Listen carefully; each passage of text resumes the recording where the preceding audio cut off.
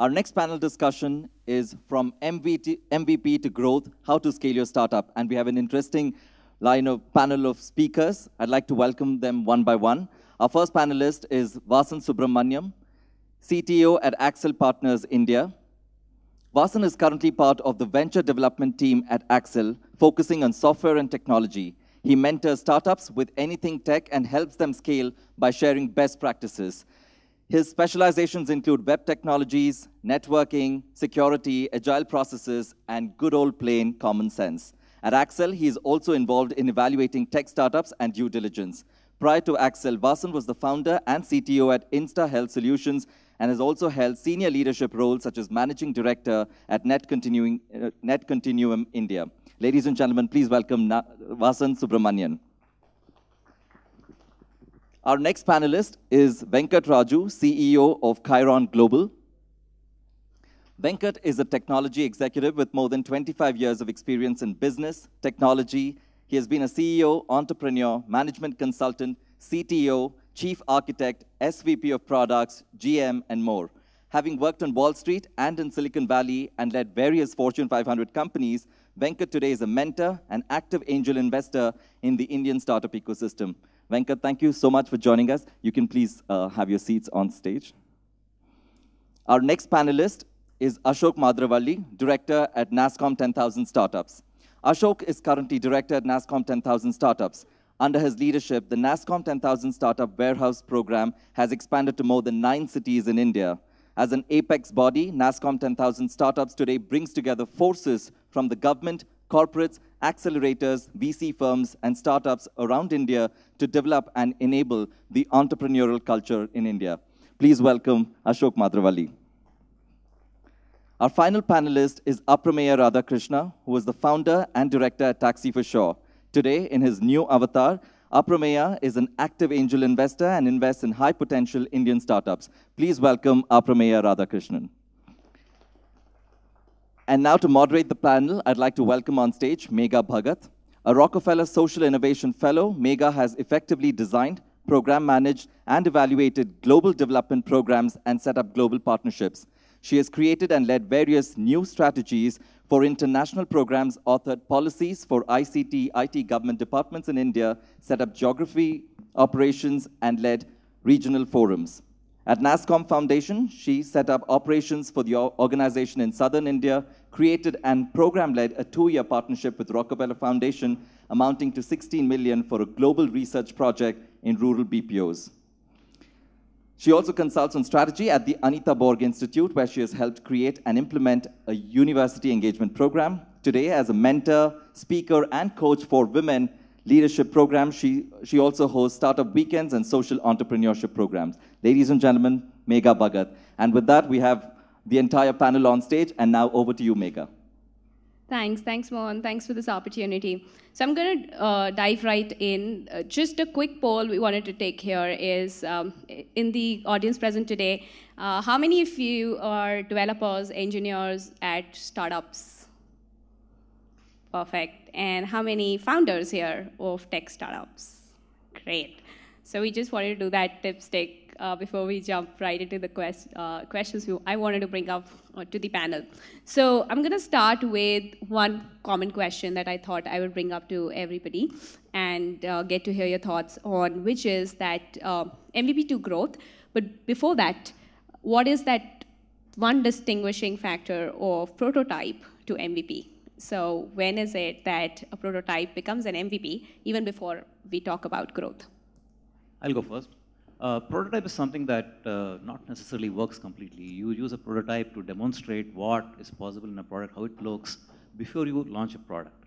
Okay, so, but an MVP is a real product that has got real users, and users can use it. As the name says, it's a minimum viable product. All three are important. It's minimal. It's the core minimum set of features that you want to launch and your customers to use. It has to be viable, which means that it's working. People should be able to use it, and it's a complete product by itself. Yeah. And it should have value to the end customer. From my perspective, a prototype is a physical manifestation of your idea or a concept which was probably in your head or a PowerPoint. It's the first attempt to demonstrate the feasibility of, okay, this is the technology you came up with, and here's a manifestation. From that to becoming an MVP, it is primarily from a customer perspective, whether it's a consumer or a business customer, but it is really addressing one of their problems, and it is something that is consumable from their perspective. So that's the bridge between prototype, which is demonstrating the feasibility of the technology, and product is much more from a customer perspective. Is this something that can be used for solving my problem?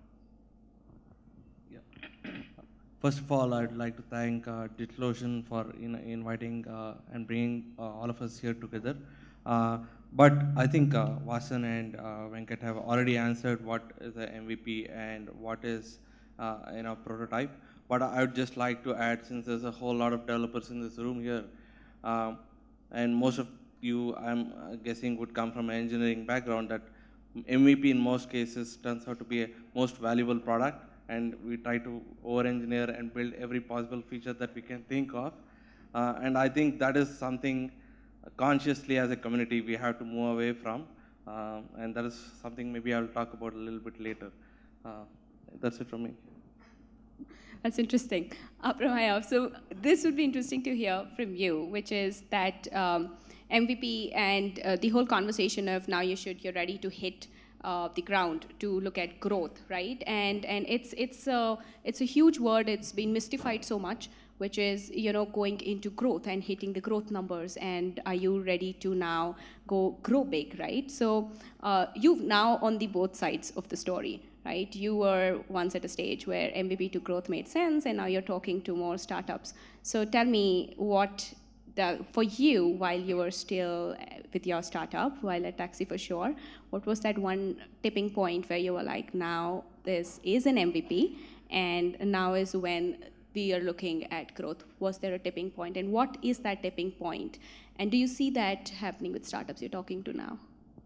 Yeah, so when we thought of Taxi for Sure, we wrote it on a piece of paper and said, okay, this is where a customer is, or we are, and these are all the cabs that are available, whether branded or local.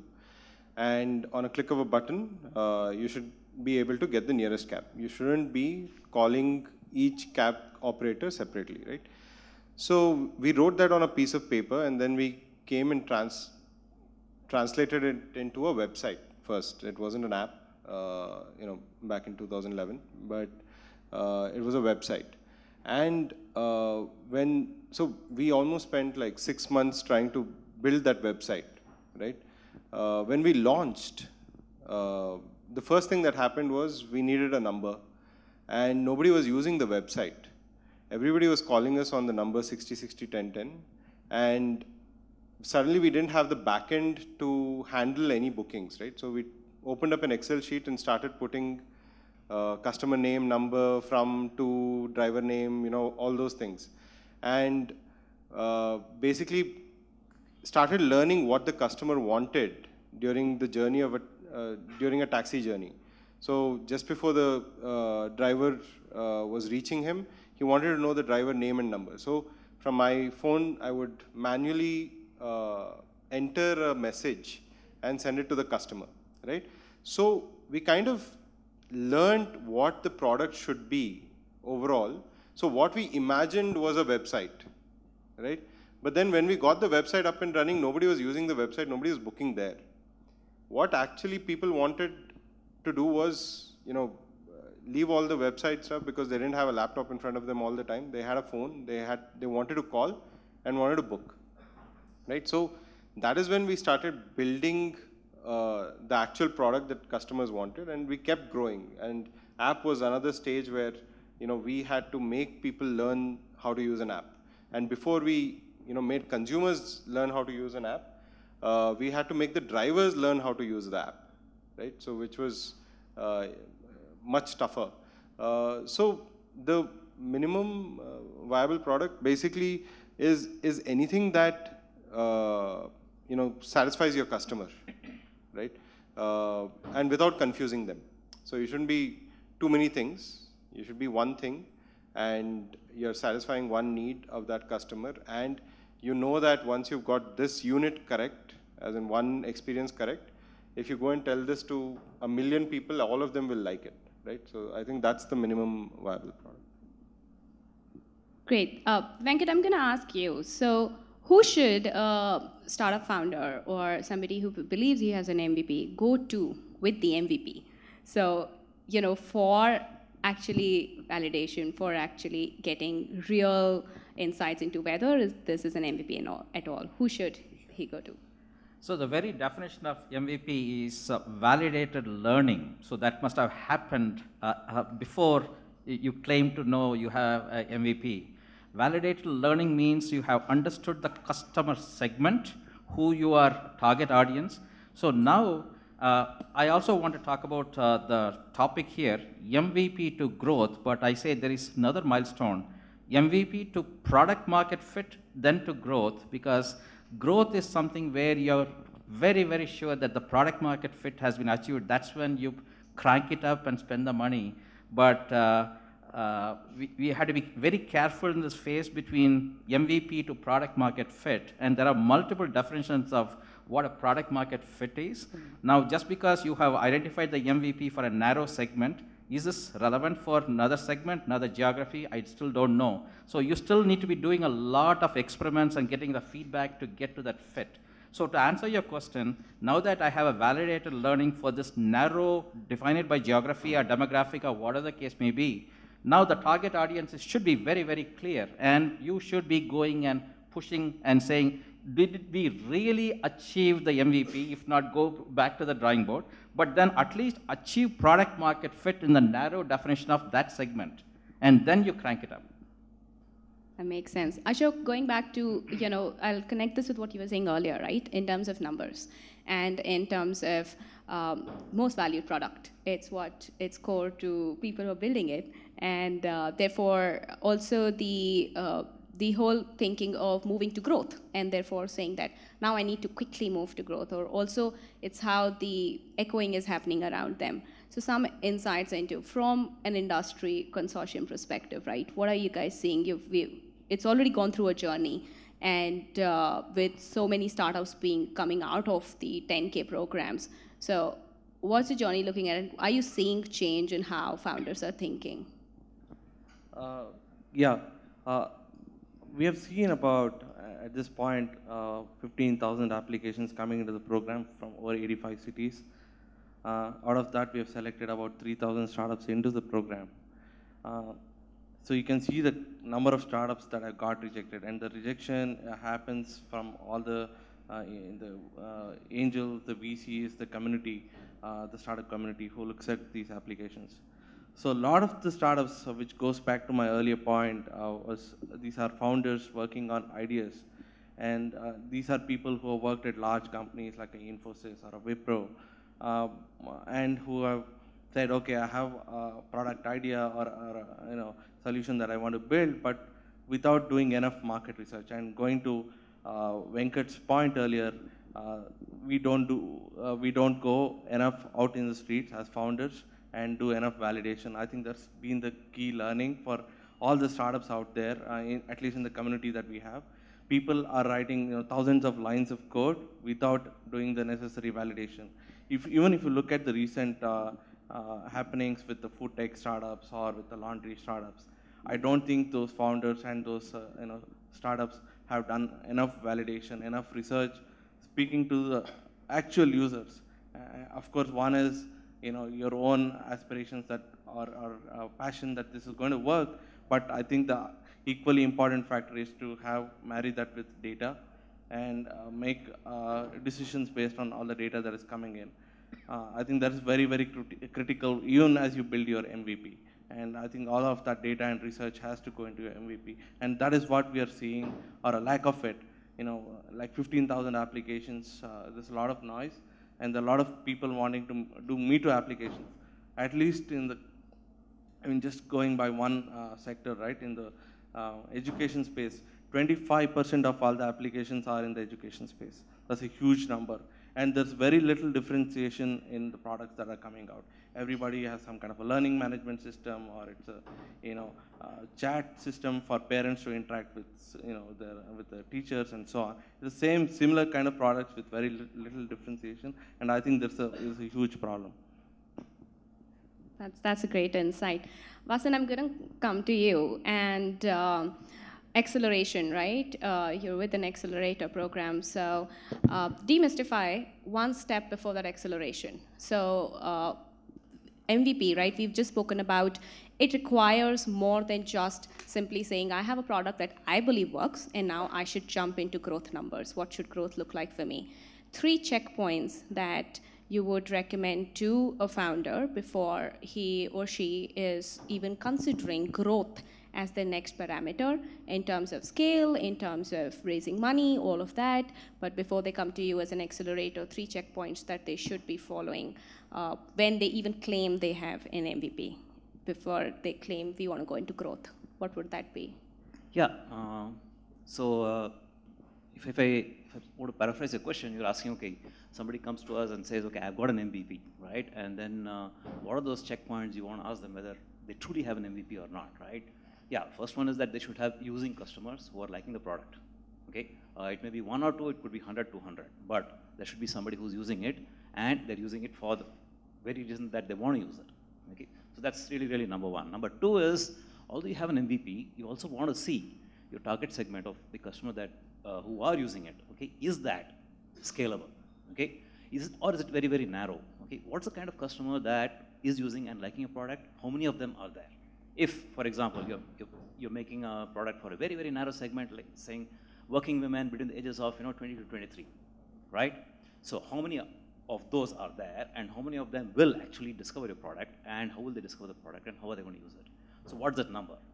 So when you before you talk about scale, you have to have an approximate number in mind, saying this is where is the limit, okay? And this is how I'm going to attack them, okay? The third thing is, of course, yeah, how are you going to market it? How are you going to reach those customers? Assuming that once you reach the customer, and then they are going to like your product, okay, but what's the step and what is the cost of acquisition of that customer? Okay, how are you going to get to them? Are you going to go through Facebook, or is it going to be ads, or is it going to be word of mouth, and how is it going to work? So these are 3 things I would ask them to say, okay, are these 3 things thought through before you want to talk about scale? Answers the question? Yeah, thanks. Apramaya, so now you talk to startups, right? Now you're meeting startups and you're looking at ideas. So where does a startup decide and should decide that it's now time to scale from a perspective of not just the idea, but they've decided they've built a full-on product, right? So it was an MVP. What is that tipping point where they know that they should now go on scale and therefore start raising funds accordingly, money accordingly? Especially with your journey earlier, right? When was that tipping point of saying that let's look at scale in terms of numbers and customers? Yeah, so most of the time, you don't, when the product is working, you won't have time to sit back and think whether it's now time to, scale or not. You would have started scaling. I completely agree. It's more like a pull, right? There's some time, it just clicks, and at one point in time, the more and more customers asking more and more things. That's when I think. So for us at Taxi for Sure, we were always behind. Customers were asking for more stuff. Drivers were asking for more things. Operators were asking for more things. We just didn't have time to do anything. So I don't think, if you're at a stage where you're thinking whether, should you scale or not, I think you're not there yet. You'll already start scaling if you have the right product market fit. Yeah, but Apramaya, a lot of people don't, have this good problem. Okay, a lot of them, they need to market their product before they can acquire customers, right? So her question really was, when do you say that? One more point then. So, if you also need to, so lots of our customers were through word of mouth, right? So if people are not talking about your product, and if people are not really, organically growing your customer base, that's also a sign that, so if 90% of your customers are coming through paid channels for a long time, of course, paid channels to get your initial set of 1,000 customers, let's say, okay. But if you have to keep paying, then that's not a product market fit, right?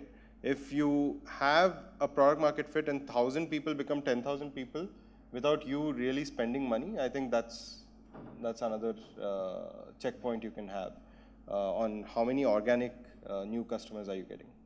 So for you, then it means that organic growth or that organic touch point with more customers is your first reality check. I'm talking about B2C. B2C, yeah, I completely agree. Great.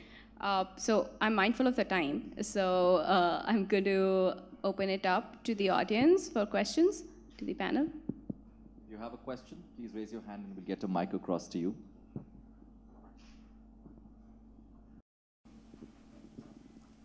Any questions for the panelists? Okay, right at the back. One sec, let me get the mic across to him. Hi, I have a question to Aprameya. So you said about organic growth, right? Can you reveal some numbers, like how many people you brought in initially through paid marketing? And like till what point it became organic? So in our journey, it was a continuous. So the market is so huge that we also want to accelerate. So we were always having a certain percentage which was paid. But let's say I take our initial 50 customers a day, right? All of it was organic, right? What would we do? We would ask friends that we knew in companies like Infosys or otherwise who have intranets, right? To post saying now get a taxi ride at 600 rupees to the airport, right? And that would get us customers. And since they would have a good experience, they would go back and now write organically that they had a good experience. Right. Okay. Right? And that kind of got our first few customers. Once we raised money and we really wanted to accelerate growth, we knew there was a problem, we were solving it right. Were we with the perfect solution? No, we were building technology to suit customers' needs. But then once we wanted to accelerate, it's now a problem of capturing market share. So if you don't accelerate, somebody else will capture market share. So hence, there'll be a balance. I'm talking about pre-funding days, it should be mostly organic. Right. So you're basically doing growth hacking. Yeah. Right. Okay. Thank you. If there are no other questions, Yeah, Mohan. Okay, there are quite a few questions. I was thinking of asking a question myself. One sec. Yeah, I know that there may not be a specific answer, but just wanted to get your point of view. At the juncture of scaling or acceleration, right? What have you seen as in your respective businesses a healthy ratio of long-term value versus CAC or customer acquisition value? So what have you considered in your particular business a healthy measure of actual growth? The actual ratio of long-term value versus customer acquisition. So what have you seen as something that has worked, or something that at least is a measure of how healthy your growth is actually in your particular business? Aprameya, you want to take it?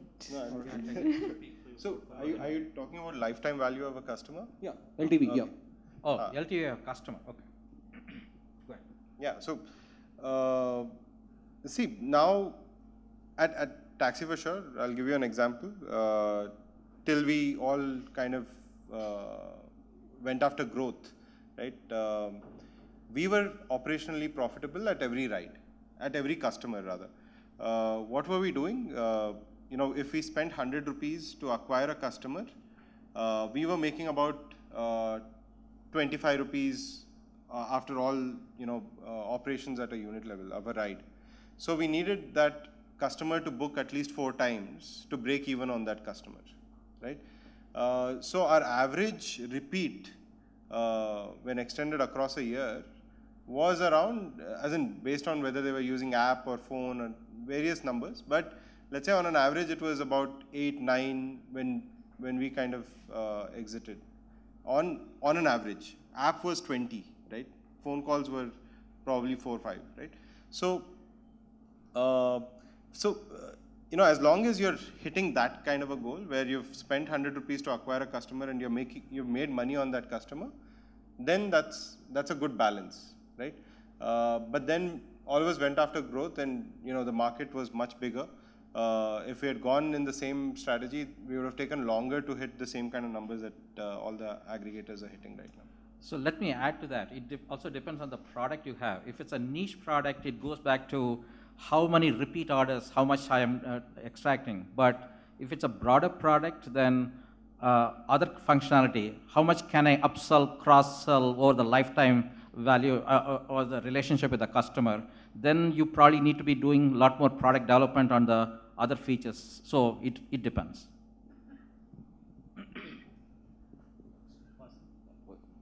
Yeah, I agree with both of them. Yeah, fundamentally what Aprameya said, if you have customer acquisition cost, if you're making enough money out of the customer, yeah, good to go. That's a healthy ratio.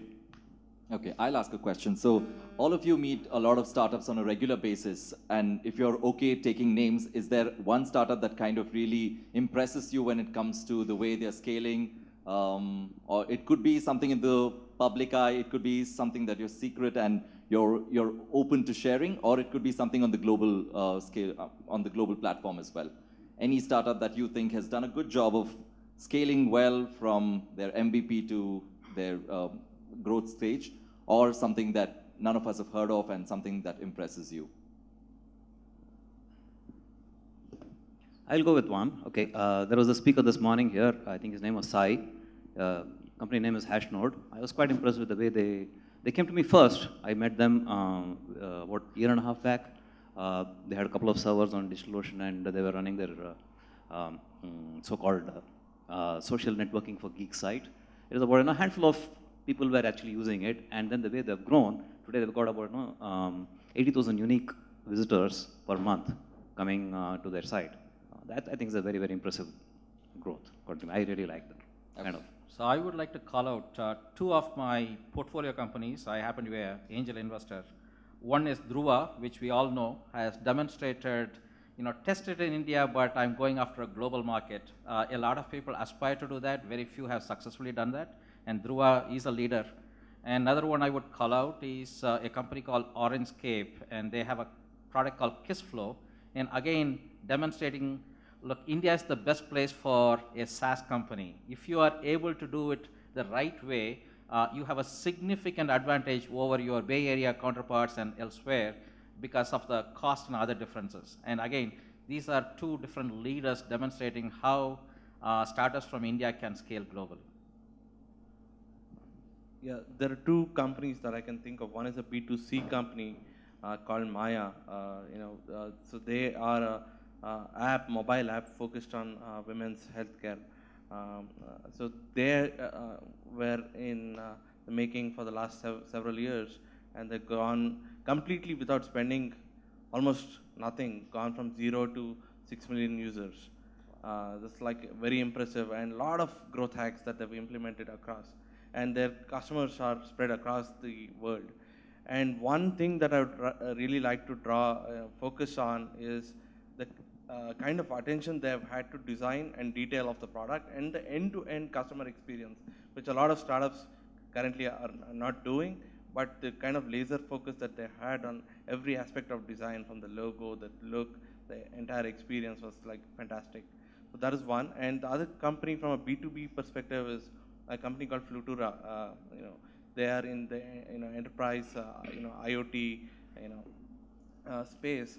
So they are a small team, again, about 50, 60 people now, and the focus that they've had, and it's very difficult to acquire customers internationally, and the focus that they've had on getting customers from Japan, from Germany, and outbidding even large companies like GE, right? And I think one thing is, and all of us know enterprise sales is very, very hard, but I think just their tenacity and not saying no to any meeting, and no matter how long it takes, right? And that is something that I would like to draw upon.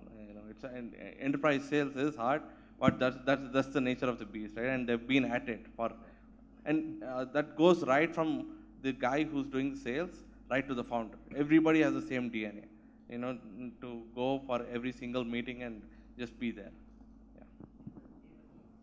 That's Flutura. Yeah. Flutura. Yeah. So. Yeah, so globally, if we talk about, I'm not talking about any Indian startup in particular, but I think the way Snapchat has grown and really challenged Facebook, and Facebook's going crazy trying to copy them, but can't keep up with them, right? So I think the way they've understood their customer and brought out this whole cult of users which are very loyal to Snapchat and the use cases on Snapchat, of course. I think that's great, and I think it's now the right time for Indian startups also to start thinking very fundamentally about users, get into the psyche, and build such globally scaling companies. Right. Thank you, Megha. Back to you for your final thoughts. And yeah, thank you so much for that. So I think with a lot of early stage founders here and developers here, so I think it's the key takeaway, if any, here would be that it's very sexy and it's very cool to start thinking of growth, and especially with everybody around echoing that. But for an MVP, it's I would go back to what Ashok said earlier, which I think is the best way of saying it, that whether it's the most viable product or is it the most valued product to yourself, right? And probably that's the checkpoint we all want to have before we think of growth and move into growth. So I think I'm going to close on that. Thank you. Thank you so much, Mohan, for having us over here and giving us this opportunity. Yeah. Small token of appreciation for all our panelists, if you could just hand it over to them. Mr. Ashok. Mr. Aprameya. Thank you.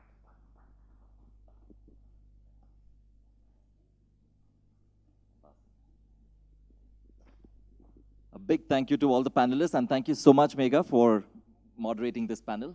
Can we have another huge round of applause for all of them? Thank you so much.